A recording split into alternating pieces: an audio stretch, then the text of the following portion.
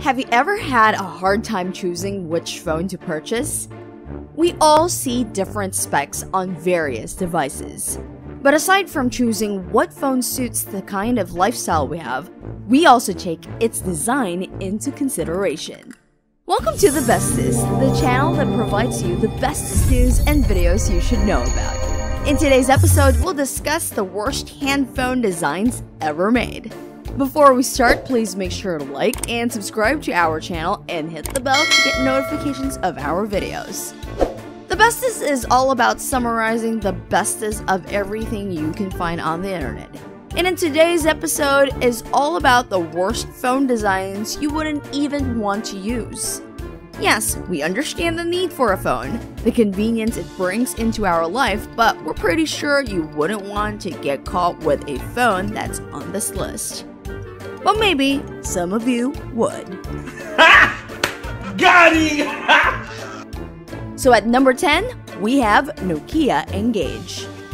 We all know Nokia for its highly durable devices, but these devices are not entirely something that's always aesthetically pleasing. Or maybe we're just not the right market for a Nintendo Game Boy Advance with a hybrid Symbian-based phone.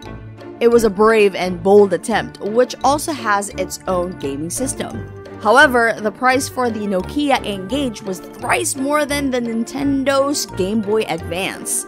Its awkward button layout and tall aspect ratio made games like Sonic and less enjoyable. Aside from that, only 6 games were launched for this device. Taking calls isn't a picnic with this phone either, as its speaker and earpiece was placed on top of the Nokia N-Gage's edge. As if the Nokia N-Gage wasn't enough, Nokia launched N-Gage QD, which miraculously wasn't so bad at all, but they still weren't able to achieve their sales target. But we do have to commend Nokia's attempt at their own version of a gaming phone. Their attempt truly symbolized the public's interest in mobile gaming.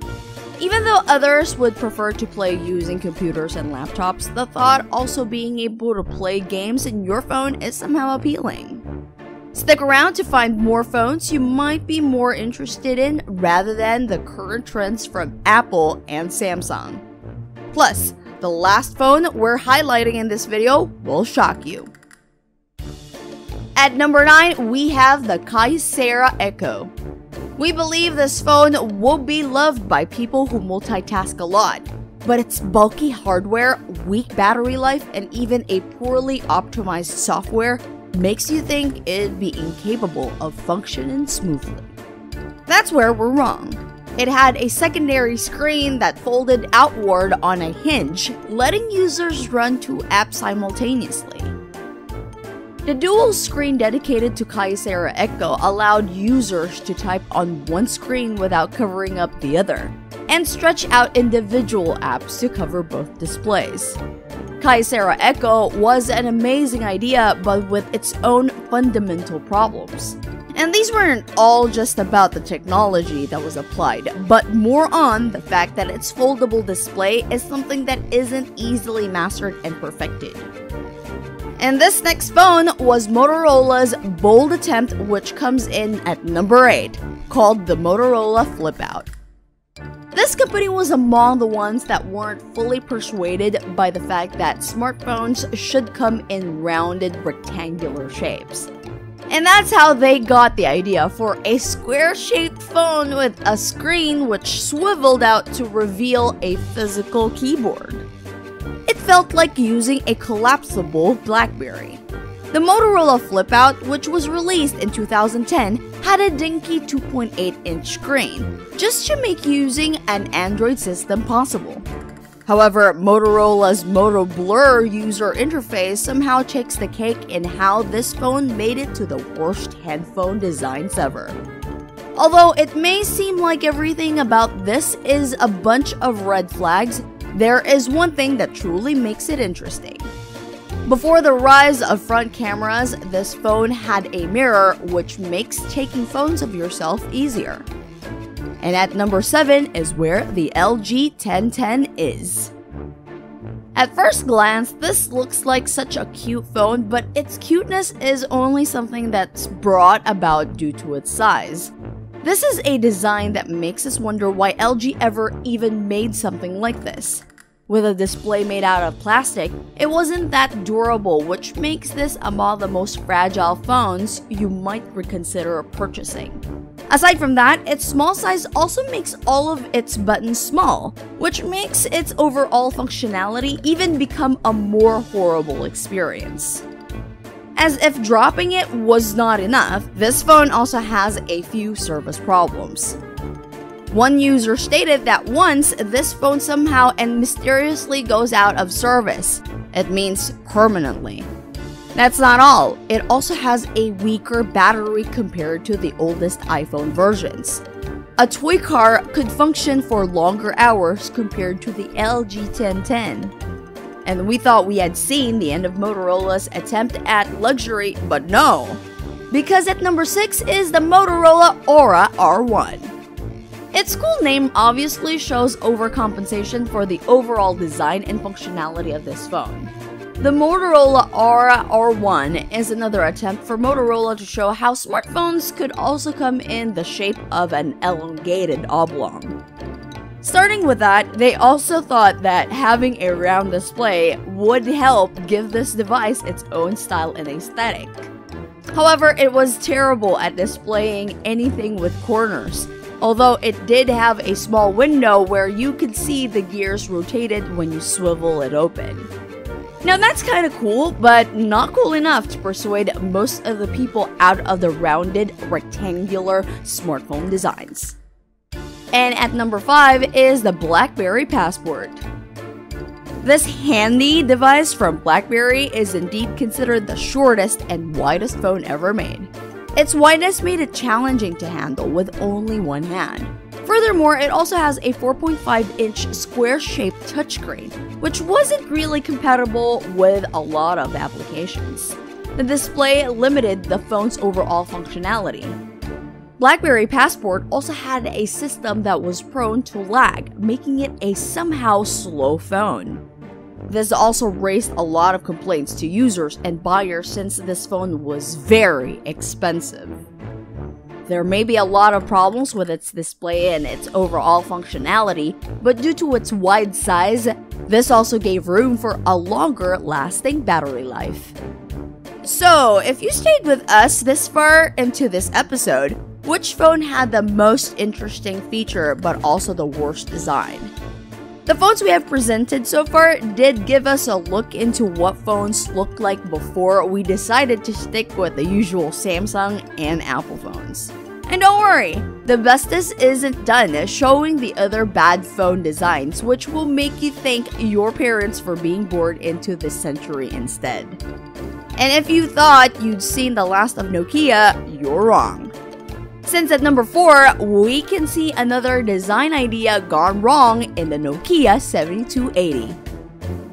Others would have thought this device was an Art Deco inspired lipstick rather than a phone. What? Bro, what are you talking about, man? Nokia did make a few changes with the Nokia 7280. Changes such as replacing the keyboard with a rotary dial instead. This makes it look like a Walkman or maybe even just a weirdly shaped remote. The concept was certainly appealing, but the absence of a physical keyboard was also its demise. Navigating through the phone, composing messages, and searching for specific contacts was a huge wall the Nokia 7280's rotary dial couldn't climb. We do understand how phones before could cost a fortune.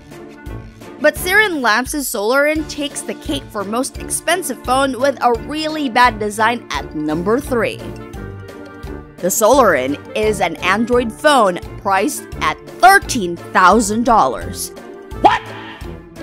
It was also covered in a weird carbon leather weave, which also had a diamond switch. This highly expensive and luxurious diamond switch functions to activate a phone shielded privacy mode. Solarin Labs claim that this switch makes all of your communications unhackable. Solarin makes you feel like you have your own personal cybersecurity team on call. This was the feature they repeatedly highlighted due to its military-grade defenses against cybercrime, which they claim to be the perfect defense for the luxury.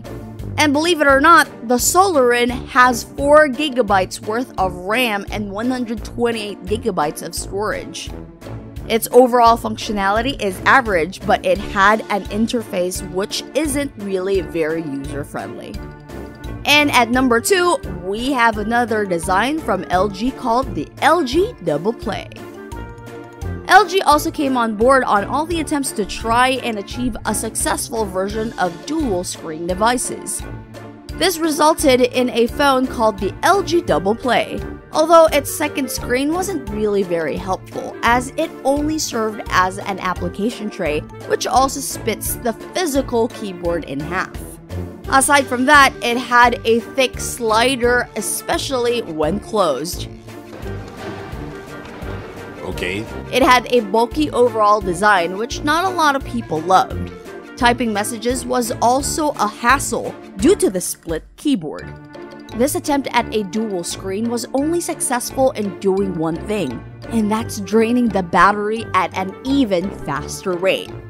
Who would have thought that batteries were already an issue before the rise of our current devices? Nonetheless, we are almost at the end of this countdown. And now, the phone we've all been waiting for. Oh my god! Wow! At number 1, we have the Toshiba G450. The lozenge-shaped phone comes with a round display at the top. It's shaped like a lozenge, but also feels like a remote. In addition to its awkward design, it also has a keyboard which is widely spread 2 circles below its display. Despite this phone being released in 2011, it doesn't really look like something that's from this century. And you'd hate this phone since it does not have a camera at all. Although it also functions as an MP3 player as well as a flash drive.